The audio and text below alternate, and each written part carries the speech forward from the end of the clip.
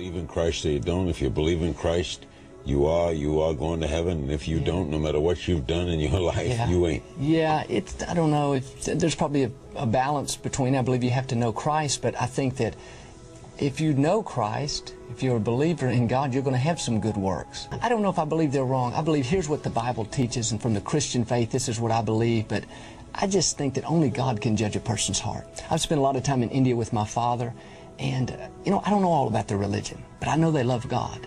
And I don't know. I don't know. Give us some men who know the truth and who will stand with Athanasius and Polycarp and Calvin and Luther and Whitefield and Edwards, and who will declare from the housetops that the gospel is the power of God unto salvation. It's so important. You better know who you're listening to, my friend. You better be careful, because we are living in perilous days right now. There is darkness on the horizon. I don't know the full measure of what it's going to look like. It could be worse than anything we've ever anticipated in our lifetime, for all we know. I don't know that for a certainty, but I do know that, as Paul said to Timothy, perilous times have come. This is a difficult hour we're living in. And you and I had better be careful. It's no longer optional for you to play the religious lottery and hope it works out okay. You better know that who you're listening to is speaking for God. Make up your mind. Not one mention of God in that, not one mention of Jesus Christ in that. That's just my message. There is scripture in there that backs it all up, but I feel like, Byron, I'm called to help people. How do we walk out the Christian life? How do we live it? And these are principles that can help you. I mean, if there's a lot better people qualified to say, here's a book that's going to explain the scriptures to you. I don't think that's my gift. Us to realize when we obey God, we're not doing it for God. I mean, that's one way to look at it. We're doing it for ourselves. Because God takes pleasure when we're happy. That's the thing that gives him the greatest joy this morning. So I want you to know this morning, just do good for your own self. Do good because God wants you to be happy. When you come to church, when you worship him, you're not doing it for God, really. You're doing it for yourself, because that's what makes God happy. Amen. Let's open our hearts. Now, what opens the hearts of leaders to lies? Firstly, their hearts are open to it when they have an unsurrendered inner longing for prestige and power. Matthew 23:6, it says, they love the best seats at feasts and the best seats in the synagogues. I had occasion several years ago to be in Washington. I was invited there by our former president, before our present one, to talk about some social and charitable issues. And there were 60 pastors there. I was shocked at the behavior of many of these, not all, but many of these men of God. Their behavior was shocking. The disregard of authority, any authority but their own. Remember going into the White House, getting a special tour, and the agent speaking on behalf of the president said, please, because we're in a time of difficulty in our nation, we would appreciate no pictures. As soon as the agents left, they were lining up to take pictures of one another. Absolute disobedience to authority. Fought for the front seats when the president came in, and I watched pastors literally push women out of the way to get closer to the president. It was embarrassing to be there. I was embarrassed, honestly, to be associated with some that were in this group, seemingly representing the biggest ministries in the country. So we talk about that. You know, that's the principle I teach, that find your passion in life and figure out a way to make money. But the price that was paid was there's now no separation, so that we have direct access in the Holy of Holies. We understand, according to Hebrews, that Jesus is our high priest. Absolutely. And he's the first of many brethren, which means I now come into a priestly anointing. So I now can say that again, because they don't get it. I now come into a priestly anointing. Jesus is is not the only begotten Son of God. He is not. I'm a son of God. He's the first fruit. He's the first fruit. He's the firstborn of many.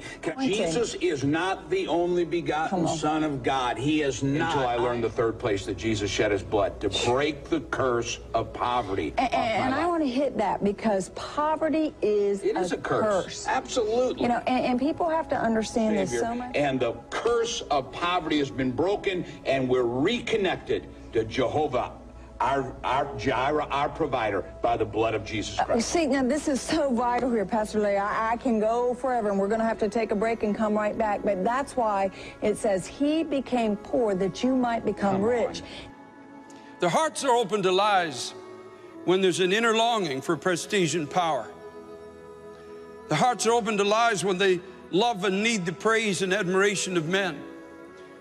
Jesus said of the false religionists in his day in Matthew 23:7, they love greetings in the marketplaces, and they love to be called by men, rabbi, rabbi, teacher, teacher. They love it. Folks, you better hope that I love God more than I love you.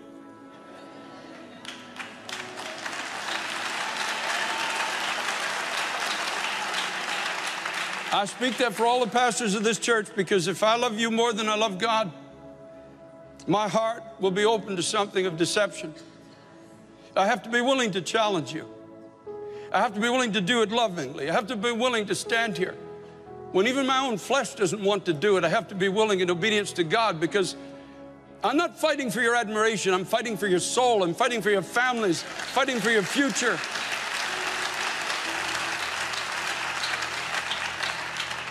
You might get mad at me and walk out today and say, I'm never going back there. But as long as I see you at the gate of heaven when I get there, I'm happy about that. Thank God for that.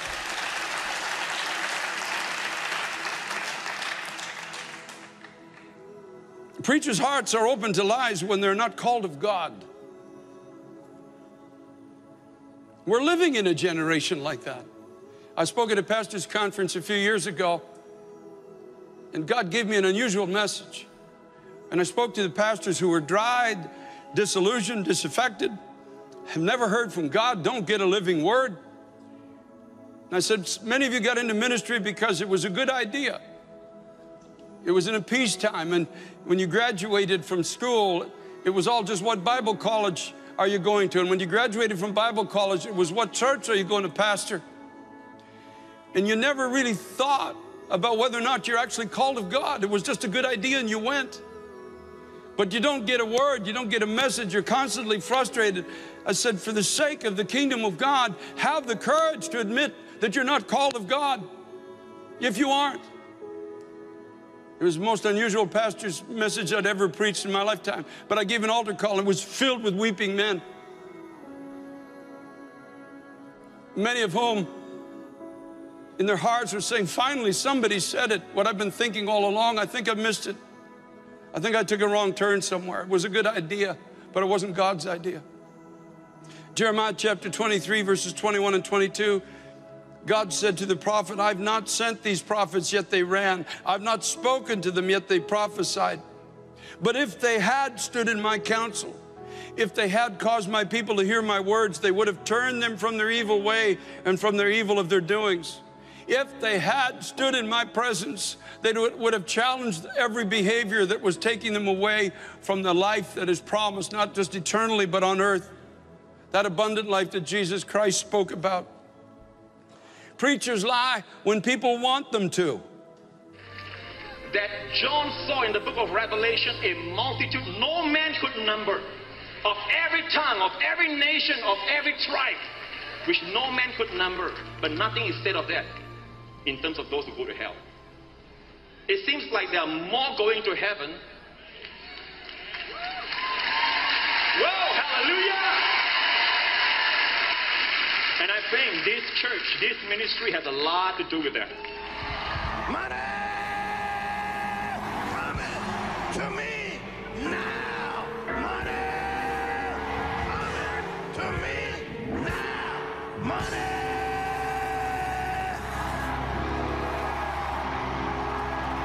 Money coming to me now. anointing. You put something up here. Woo! Put this anointing on it. Or put this anointing on it. I tell you what, you put something up here. I'm putting this anointing on this money, man. Jeremiah 5:30 and 31. The prophet says, an astonishing and horrible thing has been committed in the land. The prophets prophesy falsely, and the priests bear rule by their means. That means that they're leading in the flesh. And my people love to have it so. But what will you do in the end? In other words, what will you do when the battle comes and God is not with you? What will you do when the days get dark and you don't have light, oil in your lamp, you don't have light to stand? I warn every preacher that ever steps in this pulpit, every guest speaker we have, do not be drawn by the applause of the people. If you let yourself be drawn, you'll end up preaching exactly what they want you to. Now, thank God, I'm not suggesting you don't take moments when messages are preached and agree, but a preacher must not ever be drawn by the praise or the applause of man, or we will all end up preaching exactly what you want to hear.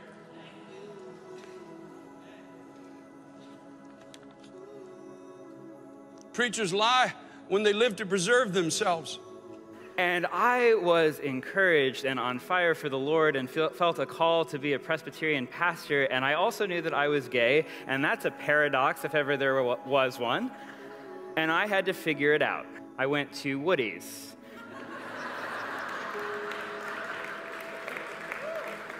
The flagship gay bar of the gayborhood in Philadelphia. And it was line dancing night. Like I said, it was a camp experience. Marriage is a gift that God gives to humanity, but God gives it to all people, not just a certain sect or a certain religion. It is a gift for all, and so the church must make sure that we are not getting between gifts that God is giving to the people. The church should not be someone who denies a blessing to anyone.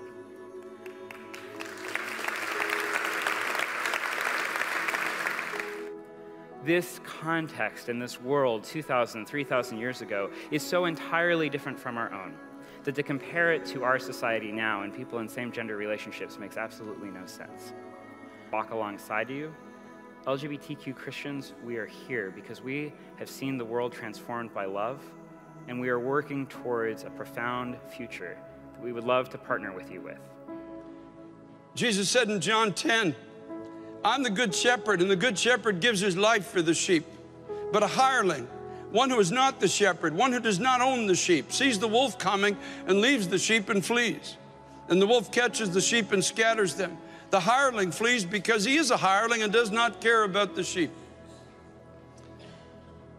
Sheep are just cordwood to be counted. The sheep are just something so he can go to a conference and say, I want to tell you how big my church is. That's all the sheep are to many, the people of God. Pastors must never live to preserve themselves.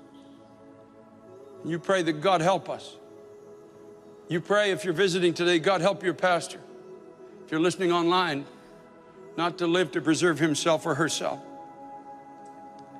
Pastors lie when they live secretly defeated lives. They can't see a way out. And they begin to preach peace, compassion, inclusion, tolerance to make their own inner defeat more acceptable. Jeremiah 6:14 says they say peace, peace when there is no peace. Matthew 5:15-14, Jesus calls them blind guides, and they lead both themselves and those who follow them into a ditch.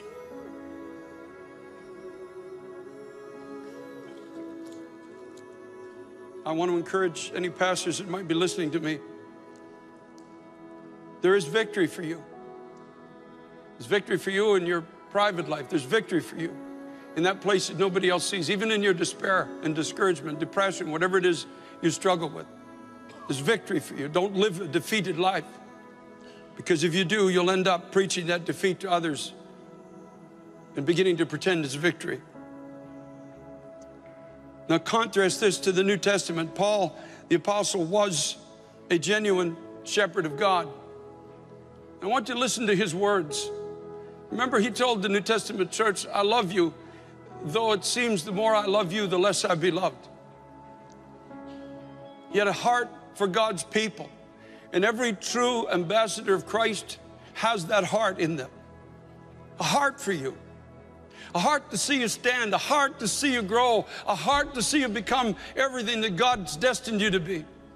A heart to see you free from captivity, free from besetting sin, free from despair, free from fears about the future, free from the constant grinding of the past and the lies of the devil telling you you'll never amount to anything. True pastor of God has a heart to see you free. Because Jesus said, you shall know the truth, and the truth shall make you free. We're to be a free people. I've never been willing to pretend that I'm free. I've never been willing to play a game in my own life. You either are free or you aren't. We don't have to pretend a game and play with God. Thank God the cross did buy our freedom. The blood of Jesus Christ did defeat our enemies.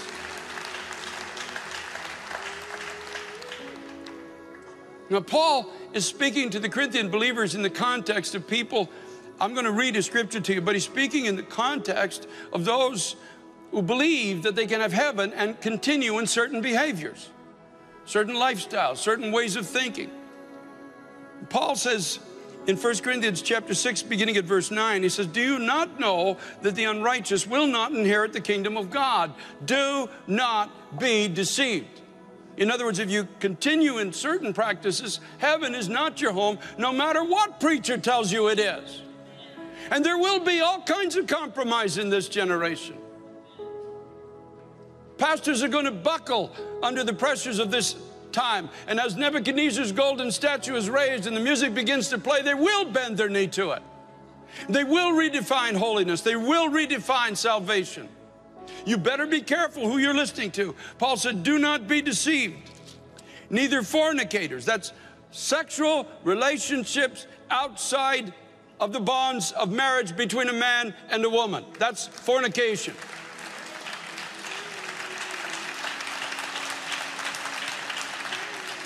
So make up your mind. You either stop fornicating or get married. Make up your mind, folks.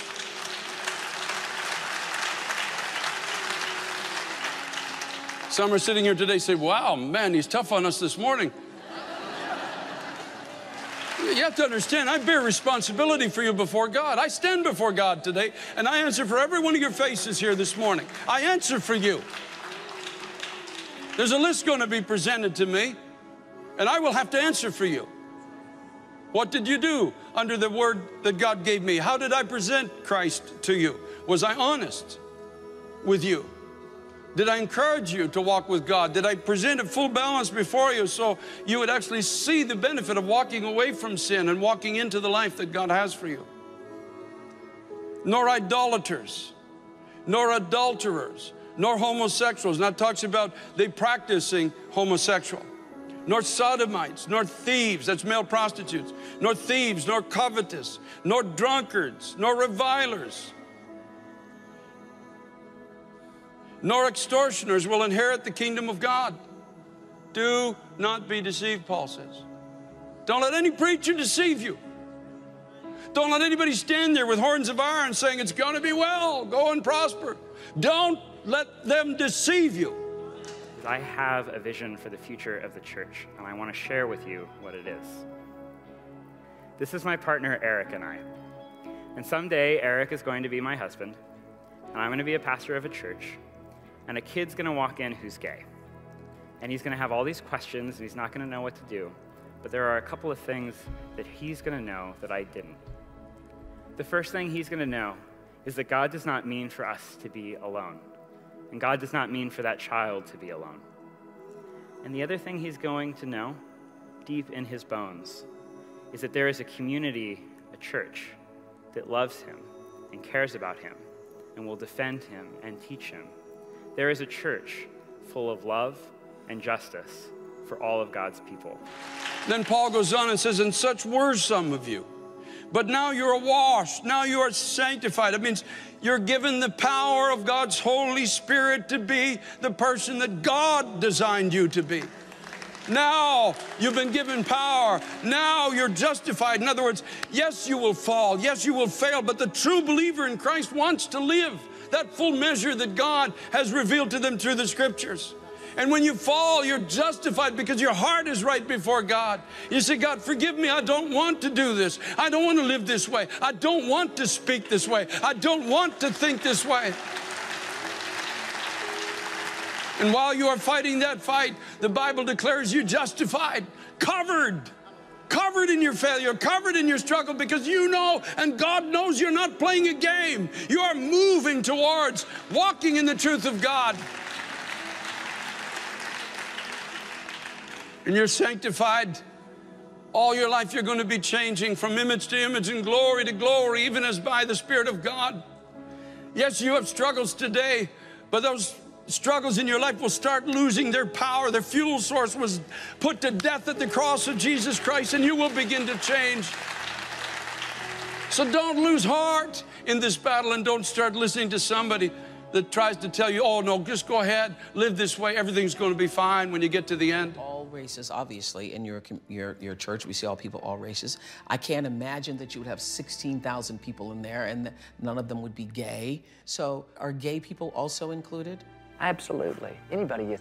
You know, Oprah, we sometimes make I say we, maybe the Christian community makes a bigger deal out of being gay, but... Will a gay person be accepted into heaven, as you see it? Well, I believe they will, because I believe that, you know, you have to have forgiveness for your sins, but, you know, sometimes we look at gay being, you know, a bigger sin than being proud or being, you know, not telling the truth. I don't think God categorizes sins.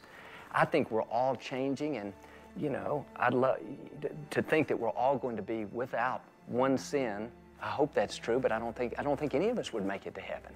Now, I would encourage people to be willing to change and grow, and if you've got a problem with your temper, let's keep growing. But I think that it's going to be open for all of us, or we wouldn't have a chance. No, take it all the way back into the Old Testament, and the Muslim and you, we actually serve the same God, Allah, to a Muslim, to us, Abba Father, God, and of course, through history, those views have changed greatly.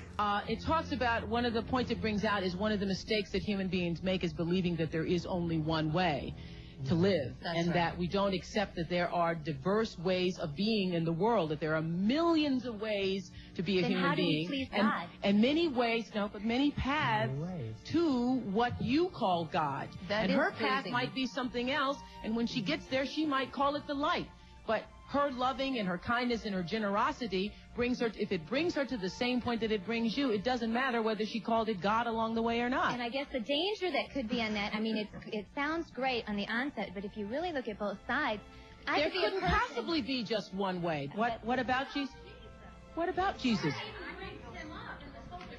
And you say there isn't only one way. There is one way and only one way, and that is through Jesus. There couldn't possibly be with because millions of people in the there world. isn't. There couldn't possibly be. Because you say, you intellectualize it and say there isn't. If you don't believe that, you're all buying into the lie. See, I'm not a true shepherd if I let you continue in sin that will ultimately destroy your soul. Doesn't matter how I can sing, doesn't matter how nice I might look or not look. None of it matters. If I let you continue in sin and you end up in hell, I'm not a shepherd.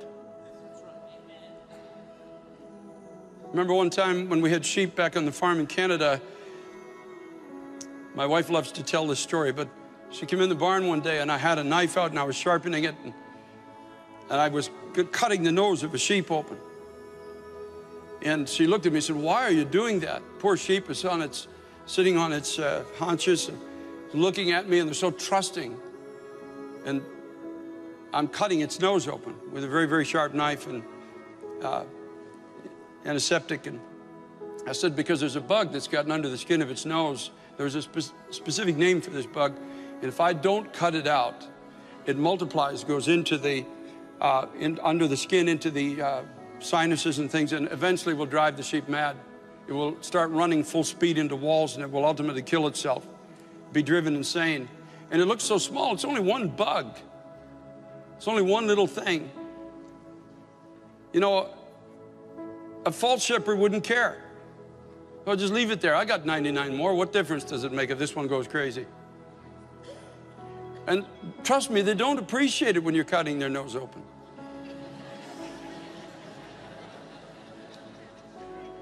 That poor sheep was looking at me askance for a long, long time. Not only cut it open, I had to sew it up.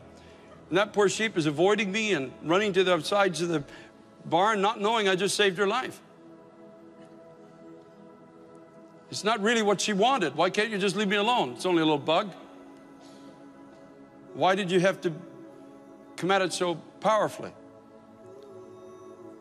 Some are saying here this morning, why are you speaking so hard? I only slip once in a while.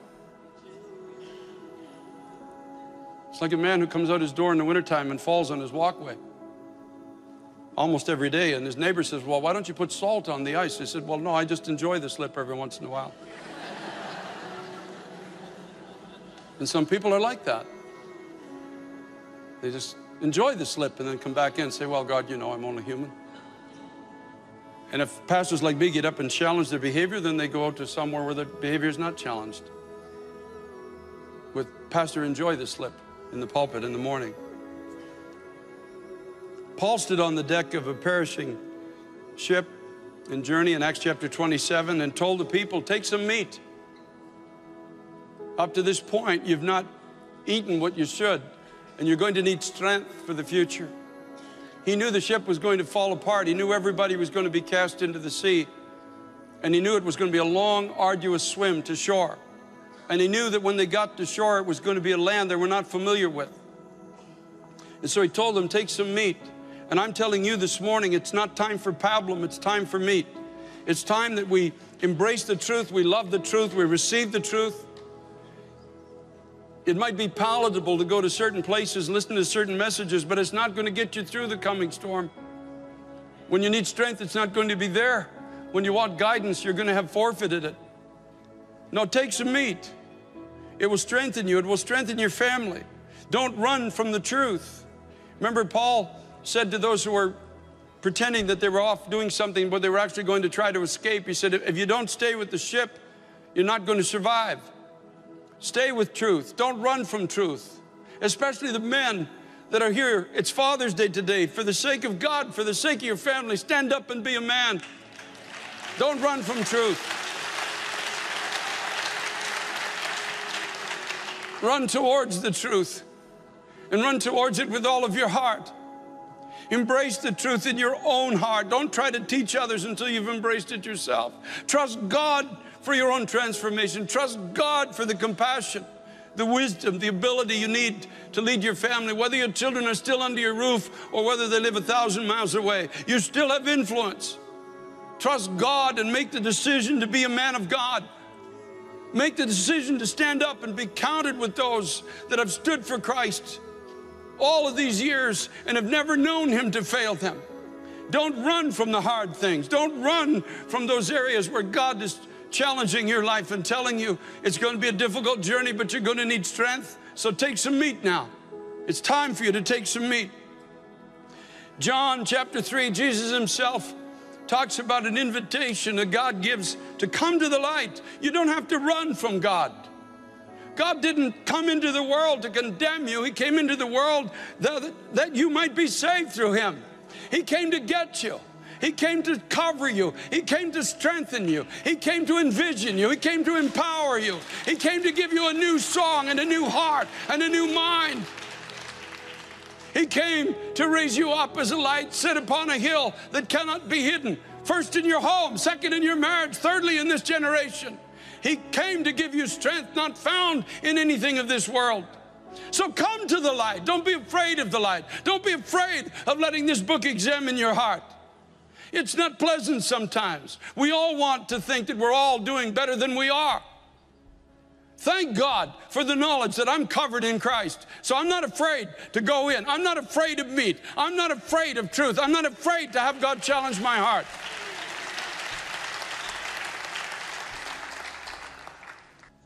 Forgive me for being where I shouldn't be.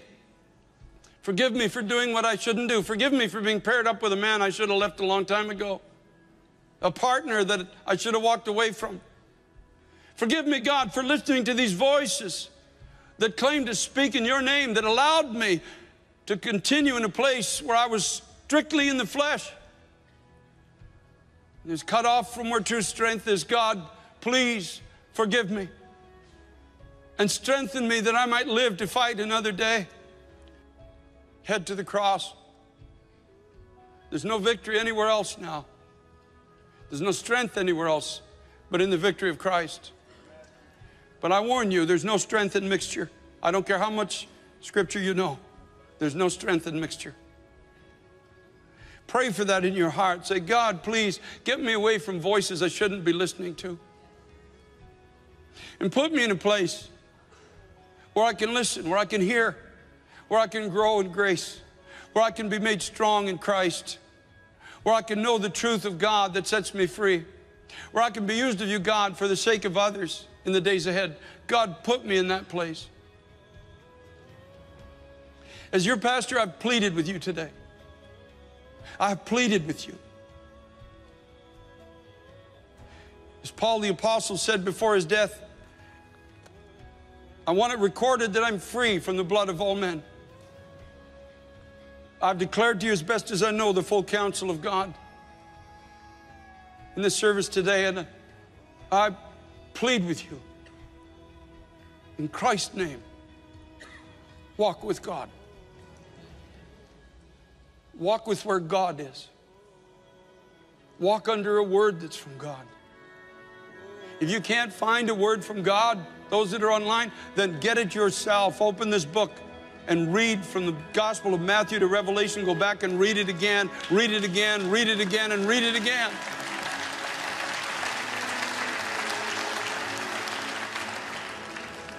God will show you